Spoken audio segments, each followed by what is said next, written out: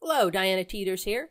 I'm in Pinnacle Studio Plus 12, and today I'm going to show you how to use this overlay that we have on Home Movie Essentials Volume 4, where Teddy Bear's eating popcorn and he's watching TV. Well, I'm going to show you how to put your video in that TV. So, first thing, you got to make sure that you actually copy the files from the digital hotcakes to your hard drive, and you're only going to want to copy the files, the AVI files, for the Pinnacle Studio users out there.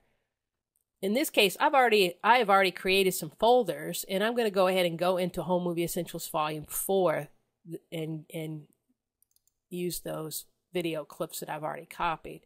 Now, the video that I'm going to actually put in the TV is Party Bear. So I'm going to start by dragging it down into the movie track. In your case, you're going to drag your video or your picture down to the movie track. Then you want to take Watching TV Green and drag that into the overlay track.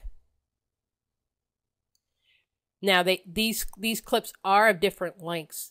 I'm going to go ahead and shorten this clip, because it's a loop anyway, to match up with the TV clip.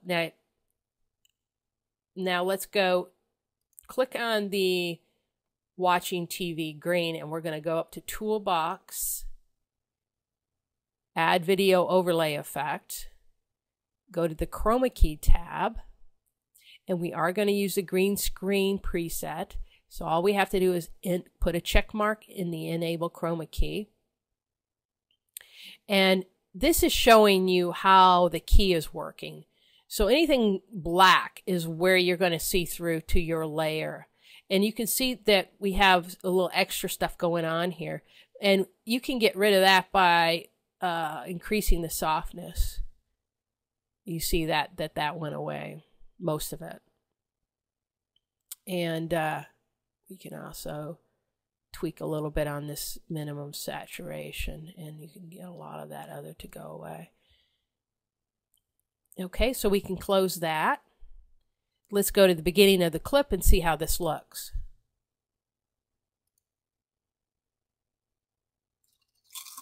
Okay, there's one other thing I want to do. Now, the size of the video is not matching up to the size of the TV. So in order to do that, go ahead and click on the dancing bear in the movie track. And then let's go back up to the toolbox, Add Video Overlay Effect. And this time we're going to use a picture-in-picture. Now it automatically scaled that movie down. And here it is. Now, if you look in your preview window, you can see that it is now fitting inside there, but we need to make it a little bigger. So if you click on this and you hover over the corner, you see the double arrow. If you left drag, that'll allow you to make that clip a little bit bigger.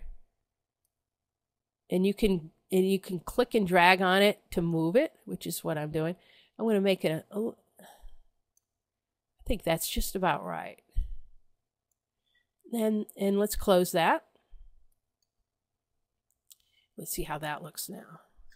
So now that we're pulling off the effect that video is actually playing on the TV. And that's all there is to it.